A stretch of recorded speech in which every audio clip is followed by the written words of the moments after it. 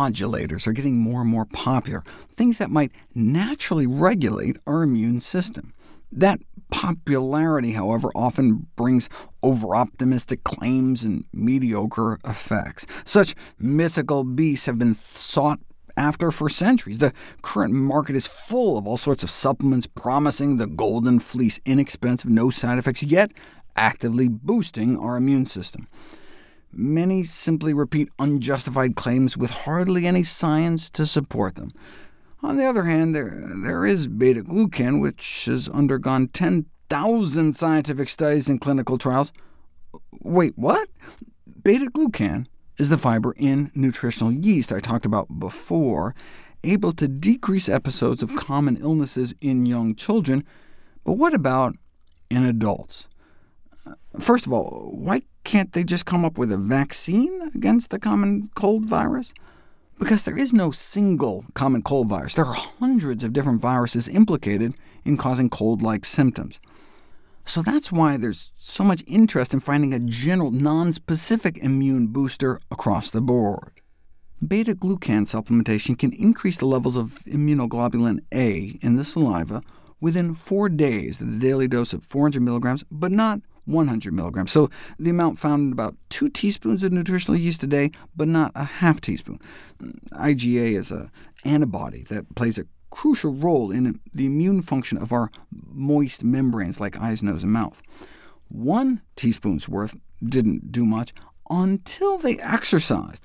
2 hours after a strenuous 50-minute bout of strenuous cycling in a hot, humid environment, those who had been on the yeast beta-glucan did get that IgA boost.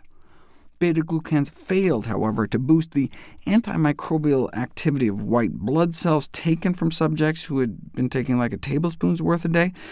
What we care about, though, are clinical outcomes. Do those consuming beta-glucans suffer significantly fewer infections? OK, how about a double-blind, randomized, placebo-controlled nutritional study to see if yeast beta-glucan can improve our immune defense system? 100 people followed for 26 weeks, 50 getting about a tablespoon of nutritional yeast worth of beta-glucan a day, 50 getting placebo, and they just counted how many episodes of the common cold they got, and there was no significant difference. Now, if you just look at the first half of the time during cold season, there did appear to be fewer infections in the active group, meaning the beta-glucan group. But this is what's called a post hoc analysis, where you go back and look at your data after the fact, which is frowned upon by the scientific community because it increases the likelihood that your findings are just due to chance. But those who did end up getting sick while on the beta-glucan did genuinely appear to suffer milder symptoms. A similar larger study had similar findings. Maybe the severity of the colds was lessened, but in the main analysis, no significant difference in the number of times people got colds in the first place. Same in other studies. No significant differences in the number of symptomatic respiratory infection episodes. No significant effect on upper respiratory tract infection outcomes, so overall, pretty disappointing results. But wait a second. What about my video about preserving immune function in athletes with nutritional yeast? They found a significant drop in cold symptoms 2 weeks and 4 weeks after a marathon at both 1 teaspoon of yeast worth of beta-glucan a day and 2 teaspoons. Yeah, but they had just run a marathon. Remember this study where the effect only seemed to emerge after strenuous exercise? That's where beta-glucan seems to shine, counteracting the toll extreme physical exertion can have on our immune function. In an athlete, that just may mean some lost practice days or something. But for soldiers or firefighters, maintaining one's health, even in the context of heavy physical stress, could be critical. OK, but that's counteracting the effects of physical stress. What about mental stress?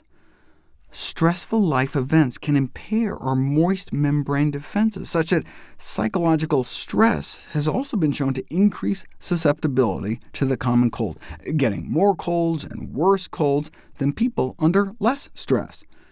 So let's see if we can help. And indeed, in this study of healthy women under moderate levels of perceived psychological stress, those taking about a teaspoon of nutritional yeast a day worth of beta-glucans for 12 weeks were 60% less likely to report experiencing symptoms like sore throat, stuffed or runny nose, or cough, strongly suggesting that bakers, brewers, and nutritional yeast beta-glucan is able to counteract the negative effects of stress on the immune system. And they experienced 41% greater vigor, which is a measure that encompasses physical energy, mental acuity, and emotional well-being. So they just felt better too. Put all the studies together, and yeast beta-glucans do appear to have immune-strengthening effects, at least in children, and those under physical or mental stress.